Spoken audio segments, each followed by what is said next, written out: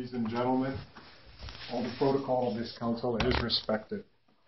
I'm standing here tonight to talk to you about something that I'm sure most of us have heard about through the media, and it is the Niagara Peninsula Conservation Authority, and why I, as a citizen, and let me make it clear that I am just a citizen, I'm not representing any organization, why I feel the motions that are, the motion before you tonight about the NPCA is important.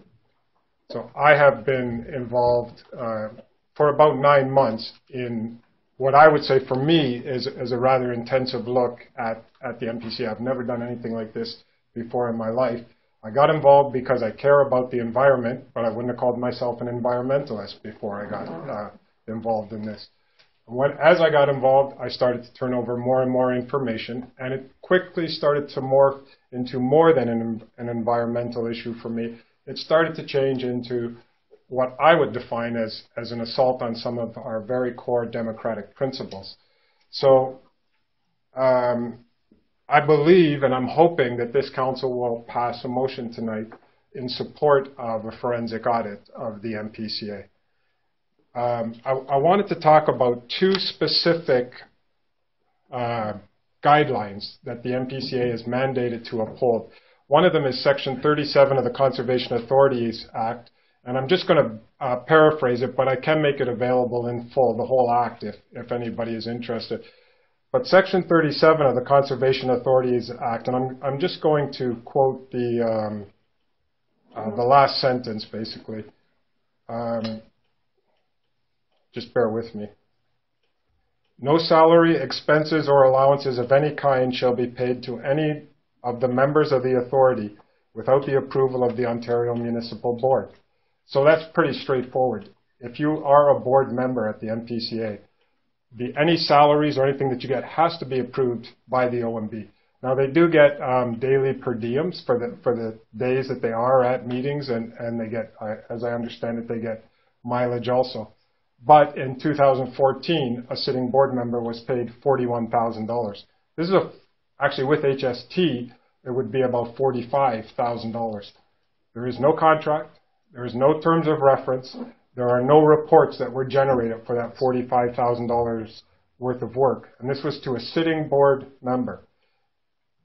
This is not an allegation. The NPCA does not back away from this.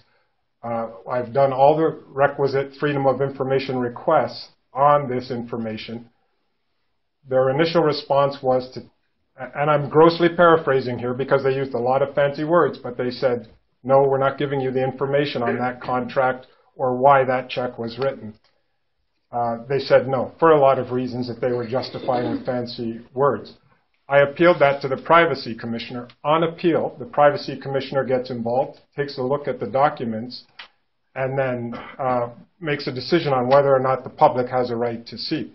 When the Privacy Commissioner got involved, the NPCA then had to issue a revised decision to me and say, there are no documents. No documents exist.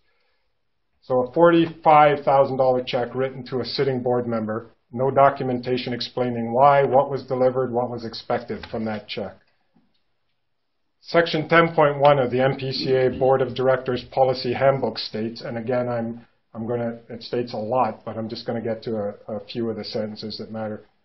A conflict of interest also includes using a member's position or confidential information for private gain or advancement or the expectation of advancement. So basically, if you're on the board, you're in a conflict of interest if you use any information. And I think for people of your status, these are pretty well bread and butter issues. You understand all of this stuff. You live and breathe it daily. And yet 2 board members accepted positions. They were hired directly from the board into senior management. One sitting board member was hired as the CAO. Another one was hired as the manager of corporate services and now serves as the corporate services director. So these are people being hired directly from the board. Again, when first asked, the NPCA will give a response like, well, they stepped down from the board. But if you go back to the minutes, in fact, they did not step down. They took a leave of absence from the board to apply for those positions and were hired for those positions. And in fact, the CAO was hired for the position immediately after he wrote the terms of reference for the position. So the NPCA has some management issues. Also, in the last two and a half years, 21 people, 1/3 of the staff has been released for one reason or another. This is not downsizing. They have hired back all of those people. The qualifications of many of those people who have been hired are in question. The people who were let go were highly qualified to do what they were hired to do. So we have 1/3 of the staff let go in the last couple of years.